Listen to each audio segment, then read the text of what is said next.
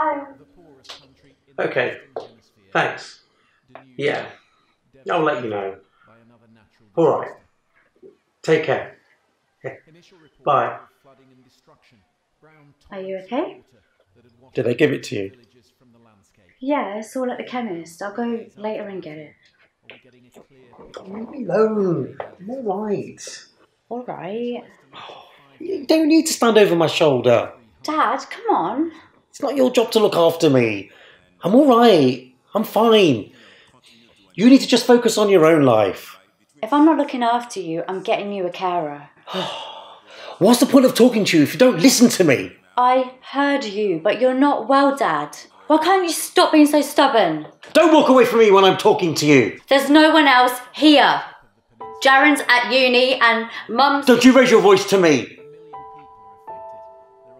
Dad, I know it's hard, but you can't keep unloading your anger onto me.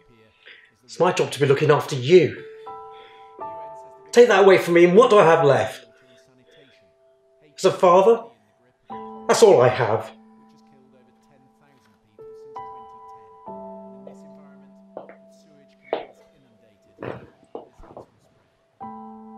I'm not going anywhere, Dad. You're all that I've got left. So you can raise your voice and unload all that hurt and pain onto me every day, because I'm going to keep coming back to look after you. And you're going to have to deal with that. You know I don't care about going out and partying. So please, just let me help you.